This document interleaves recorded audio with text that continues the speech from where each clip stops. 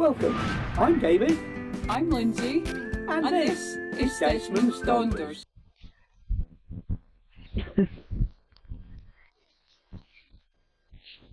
Hello, and welcome to this month's Banners collaboration. And this month we're talking about caravan, motorhome, campervan etiquette. Now most people are going to be talking about site etiquette and road etiquette, but we've decided, as we spend most of our time off-grid, off-site, to talk about the etiquette of parking up. There'll be a whole bunch of people taking part, and their information is probably going to be popping up there right now. I'll tell you more about them at the end. Okay, if it seems like there are too many vans at a spot you've picked to park up, then there probably are. You don't really want to be parking somewhere where there's already a lot of vans and possibly hacking off the locals. Lindsay? Well, as you may or may not know, every time we go away we have at least 2 backups to any park up that we go to. So for that very reason, one car park might be, not pleasant, it might be full. Don't hack off the locals because the park ups all get lost. You're not on a campsite once you get parked up.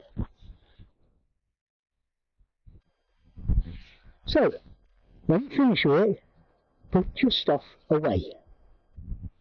Camping activity, i.e. setting up a pitch, is just not part of what we do. And you're, again, going to hack off the locals. Lindsay? We've seen people leaving their barbecues, their chairs, their awnings out. I mean, come on people, it's a park up, it's a car park, you don't do that. So, if you're going to use the stuff, put it away, or the next morning when you wake up, you'll be whinging like Billy if somebody's come along and nicked it. So, be sensible peeps. Keep space where possible. And by this I mean space between parked up vans. Guess what? The locals can get a car in there. Still tend not to hack them off. What do you think? That's about it. There's nothing else to say. Be sensible. Don't outstay your welcome and hack off the locals. You might have the prime spot wherever.com, but if you're parked in a spot where the locals like to come, like to visit, and you're there for weeks on end, believe me, I know people who have done that, and lo and behold, when they came back, there were height barriers up. What can I say? Don't outstay your welcome. The longest we've ever stayed anywhere is 5 nights, and even that is at a push. We normally don't stay more than 3 or 4. But, be sensible, like I said. All to the enjoyment for other people. Don't hog the spaces, don't stay too long, and let somebody else enjoy the same views and vistas. And one, which you'll be seeing in a few minutes, I hope. Take nothing but memories. Leave nothing but tracks. This one should be common sense. I'm fed up filming Lindsay picking up after other people when we're on park ups. What do you think? Yeah, well, it comes, it goes. I can't leave a site in a bad state. I want to make it better, and then sometimes it gets remarked upon, sometimes it doesn't. But I don't want to be the one blamed for leaving rubbish behind, because we don't.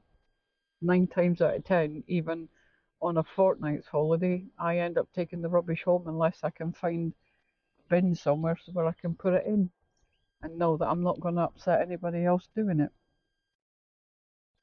So. And just before I do the outro, we have one more. It didn't appear in our 5 that we've just done, but it's a number 6.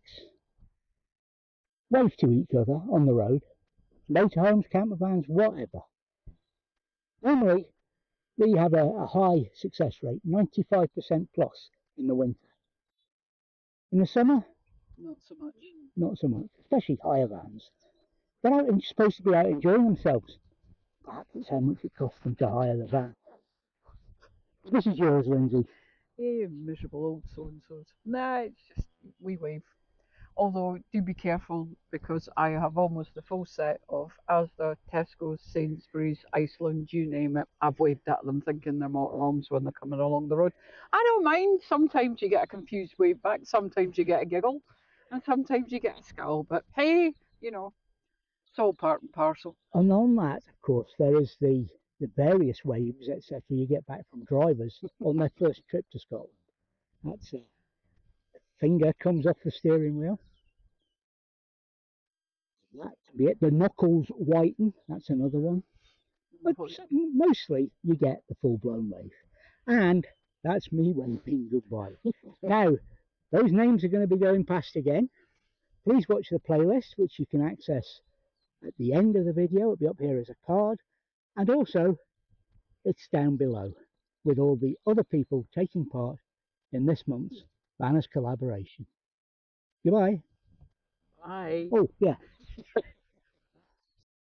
Thank you for watching Desmonds Donders.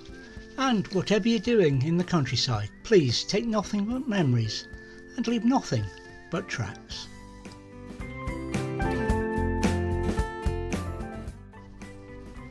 Please subscribe and ring that bell to be notified of our future videos.